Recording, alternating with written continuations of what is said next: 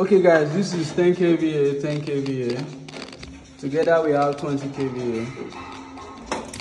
And this is 15 kilowatts. Together we have 45 kilowatts hour lithium ion phosphate battery. So this is our I'm going to be having another charge controller. This 10 kVA is hybrid and it comes with inbuilt charge controller of 120 amps. And we still have a high voltage of 195 VDC.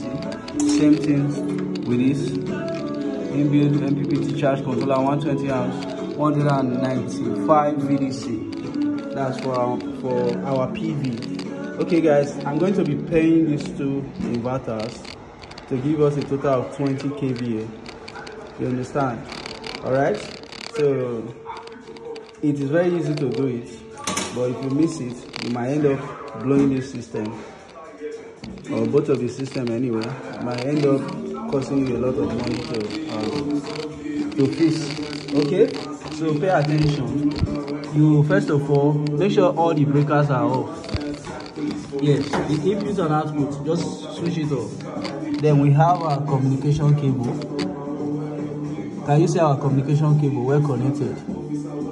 If you have more than 2 inverters you want to pair, maybe you want to pair like 4, 3, 9, 6, then you can take from here, or you can as well take from this other side too.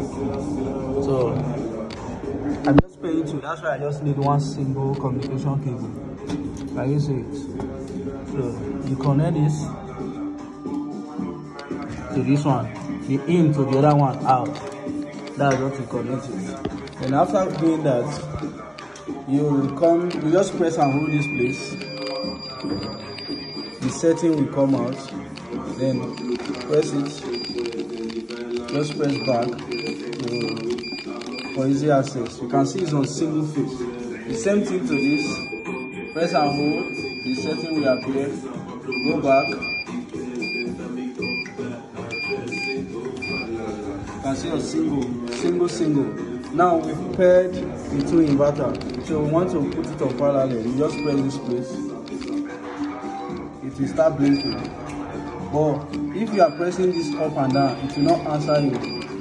The same thing goes to this. When you press this place, it will start blinking. But if you want to put it on parallel, it will not answer because the switch is still on.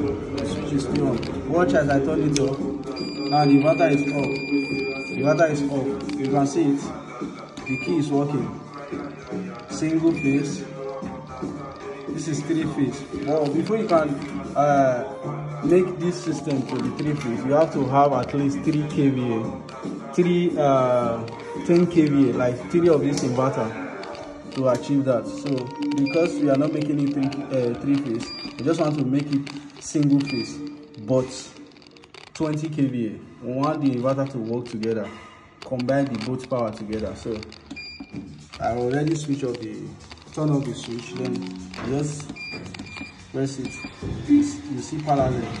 Once you see this PAL, that's parallel, you click here. Now it has set. Come to this place as well. Okay. You see, it's on single. But we are trying to pair their 2. Once you set it, maybe the screen will go off on its own. See, host now. The one you set first is going to be the host. The one you set last will be the slave. Now this is still single. So I want to parallel them. I want to put these 2 inverters. So for me to do that, I'll press this place. It will start blinking. Then I'll do what? I'll press up here. If I press up, it will not function. I have to switch off. Just the way I did on this one as well. Once you switch it off, before you can carry out the setting, then put it 3 phase. Okay, come back, parallel. Once you set it on parallel, press here. The setting will just enter instantly. Then you can leave the screen to go off. Or you can decide to on it back on this one. But let me just leave it to go off so that you guys will confirm it. Alright? So So it's on parallel now. We have 20 kVA. Just to watch. When the system comes on, this one will be what? This one will be the host, while this will be the slave. Because I programmed this before this. Now the screen has gone off. Turn it off. Turn this one on as well. You see? This host. This is what? Slave. Now they are going to be functioning as the same inverter. Can you see it? Slave, this is host. So this is our master, this is the slave. So it's very easy. If you need any further questions, drop it at the comment section. Thank you.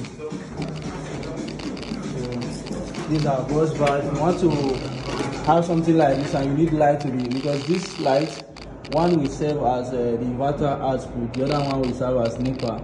This is our bus bar where the batteries and other charge controller is connected to. Then all these are our protective devices. Then we have our automatic changeover switch.